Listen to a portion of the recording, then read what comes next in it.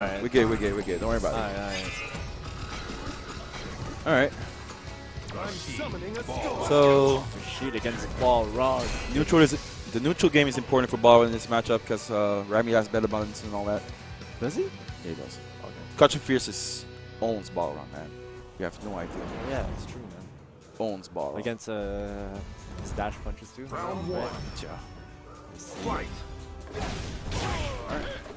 See, you have to read already. I'm sorry. That's he has to read already. That's the fucked proof. up.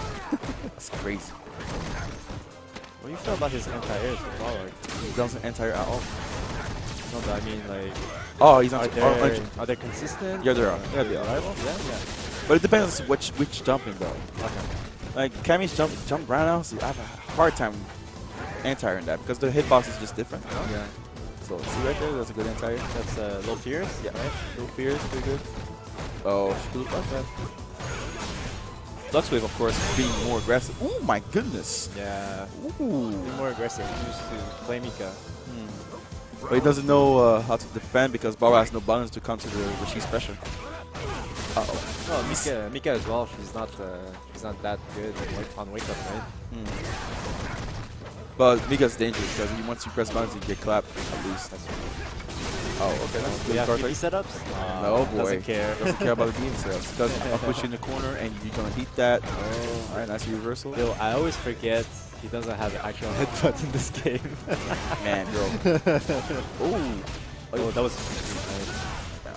Oh my god. Because Rami has the reads on these rash punches. Yeah. We play too much. Yeah, see right there? And he's used to SF4 Balrog as well. Ah, I figured.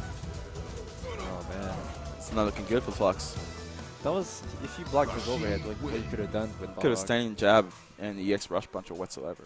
Or Yo, he had meter for a V-trigger. yeah, He could have dash punch and so then, EX dash punch and then you could full combo after. With the V-trigger, you say crouch medium punch, you do rush punch after. Okay.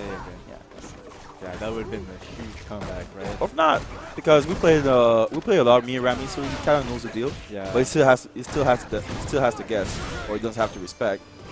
Oh, could have went to the sweep. Just need to knock down with Rashid.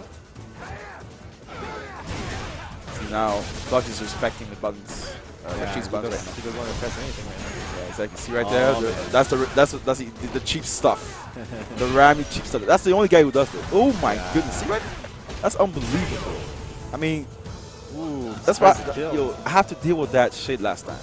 Yeah. It was pretty cheap. And V reversal doesn't save you. No, not at all. It's really hard.